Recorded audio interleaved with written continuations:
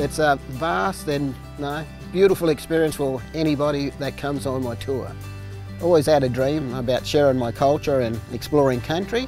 The reason I started my tours is quite simple. All the knowledge that I know is passed down through generations. I learned from my uncles, grandfathers, and just to learn about Noongar Aboriginal people.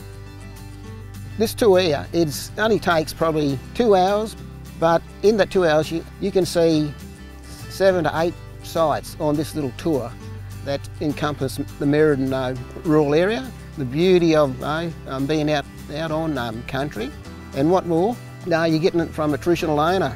It doesn't matter where you go or where you come from, the wheat belt has got just as much to show than every other place around in Western Australia and the world.